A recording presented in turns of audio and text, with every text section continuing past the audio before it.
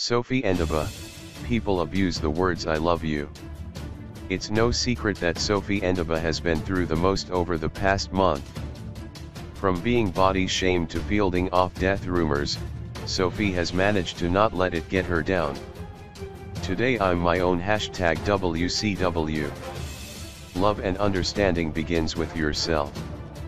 You are in no position to love anyone if you don't understand its true meaning. People abuse the words I love you, randomly say it to others. So, I love you Sophie Lichaba because God taught you the true meaning of love. Sophie also shared a series of pictures with the inspirational post.